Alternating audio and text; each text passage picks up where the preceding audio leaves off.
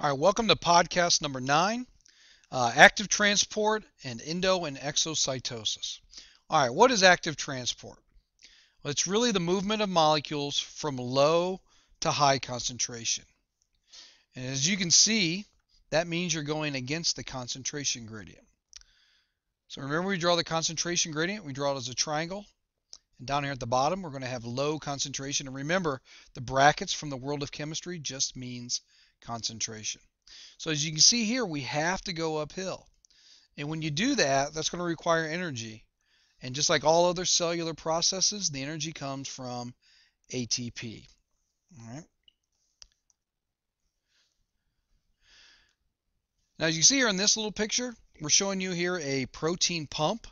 And this is going to push this molecule, this red molecule, which represents some kind of random molecule. As you can see on the outside of the cell, oops, that's a little too big. Let's make that line a little bit smaller. All right, this is the outside of the cell, and then this is the inside of the cell. And as you can see, when you add the phosphate from the ATP, you cause this protein to change shape, and then this will push that molecule against the concentration and move it into the cell. So this changing the shape of the protein is very important. In fact, that's how most things that involve a protein, this is how things happen. All right, so remember, active transport, you're going against the concentration gradient, and that is going to require ATP.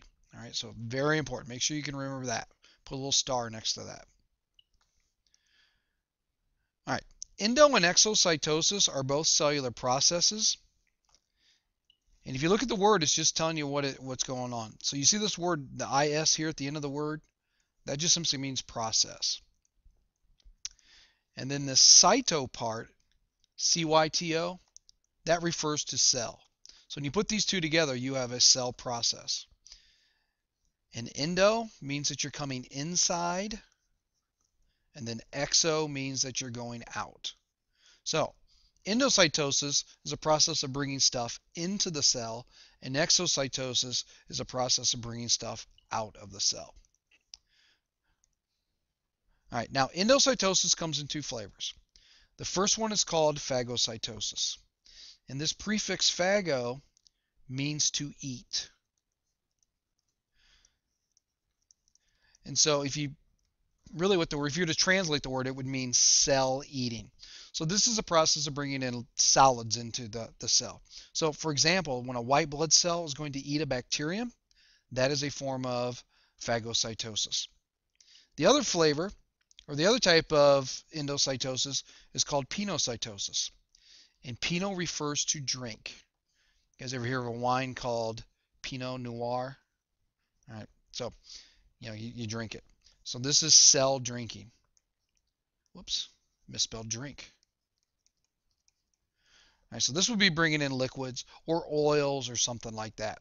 And it's really done the same way of phagocytosis.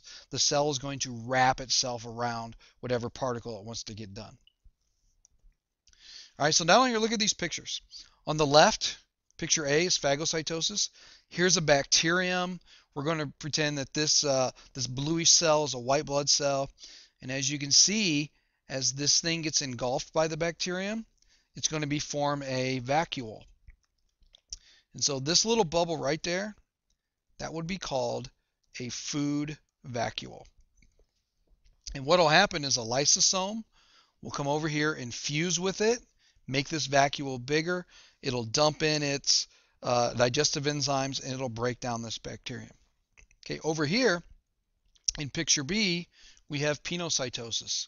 And we're going to say that these little molecules right here, this is a liquid, and it happens exactly the same way.